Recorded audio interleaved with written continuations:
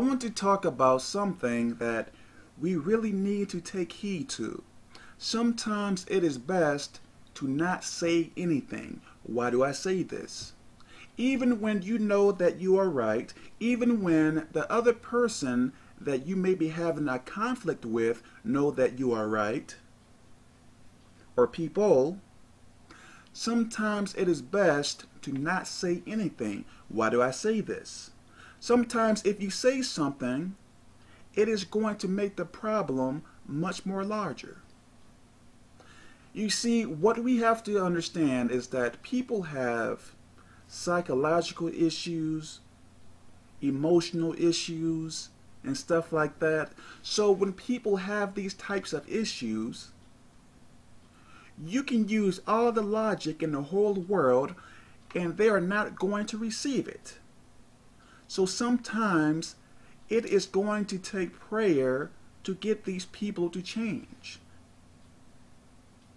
Think about that. Even when you know that you are right. Like, for instance, myself. I am not saying that I am right all day, every day. No. There are times when I am wrong, of course. But what I am trying to say, there are times when I can show people from what the Bible say that they are not supposed to say this or do this and stuff like that. But when it comes down to it, because of their pride or whatever else they have, they are not going to receive what I am saying to them because of that issue that they have. So, if they are not going to listen what God says or what the Word of God says, what the Bible says, why do you believe that they are going to listen to you? So why even take your time and try to explain yourself to these type of people when they are just going to get angry at you and make a larger problem? Does that make any sense? Let me say this. Even if a person gets... There are some people out there where they are going to take everything you say and twist it around and make it sound like you are doing something mean to them and stuff like that. So what I am trying to say, when you close your mouth, at the most, they may fuss at you for maybe 10 or 20 minutes, if that. If they are really outrageous, maybe an hour. Maybe not, because an hour is a very long time. An hour is a very long time. Maybe 10 or 20 minutes at the most. So you just have to sit there and listen to them, how they feel about the things, or if they, or what they think about something. Even when they don't want to hear your side, just listen to it. What we have to understand, God is looking at everything. God sees everything. So when people do you wrong or do wrong things, you have to understand that they are going to get punished for it. When you are doing good by closing your mouth and not saying anything, God is going to reward you for that. And when it gets down to the point, let me say this, with people with these people with pride and stuff like that, when they don't want to hear your side and stuff like that, when it comes down to it, it is selfishness. That is the key thing. Selfishness. No matter how they obtained that psychological issue or that emotional issue or whatever, however they obtained it. Now, there are people with those types of issues that are going to listen to what you are saying and stuff like that. What I am talking about, the people who don't want to listen to your side, that just want to relay to you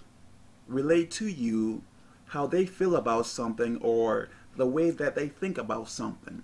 When you run into those type of people, what I am trying to say, the root problem they have is selfishness. And as you know, selfishness is a sin. So for whatever reason, they are that way, and they may think that they have a very good reason for being the way that they are. Whatever. But when they are selfish, you have to understand that God is going to punish them.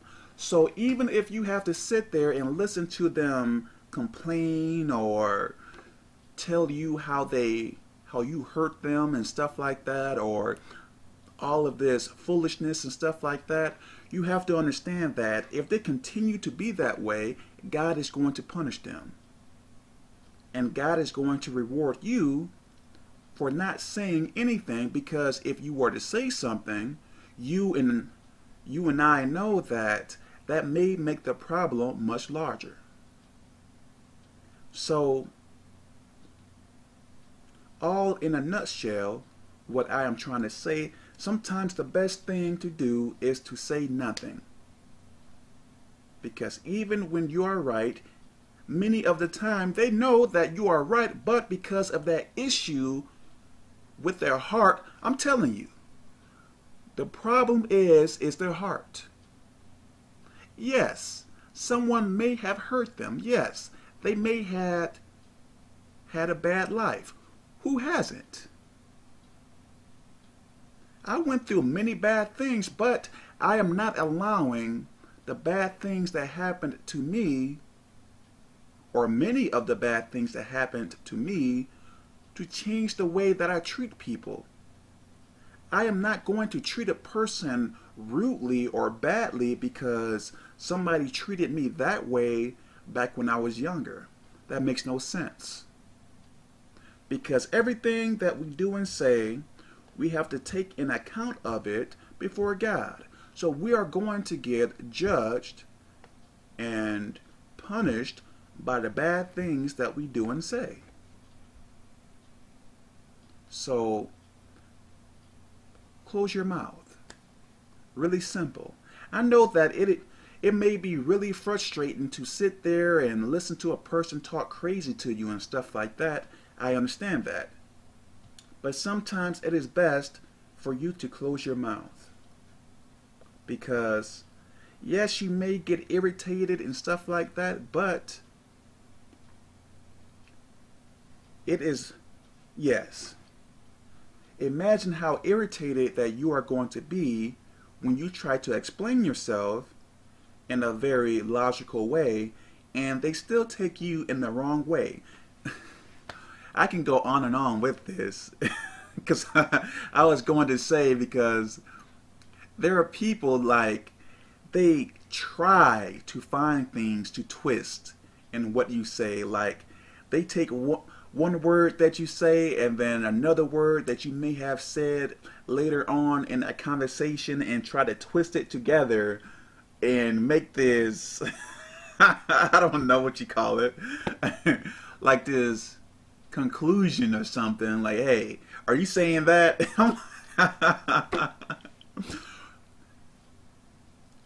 There are really two things that you can do with that. Either avoid that person if you can. For myself, there's certain ones that I can't avoid. I have to deal with certain ones, but if you can avoid that person or people, do that. If you can't, you just have to bear it. So really take heed to this. God bless.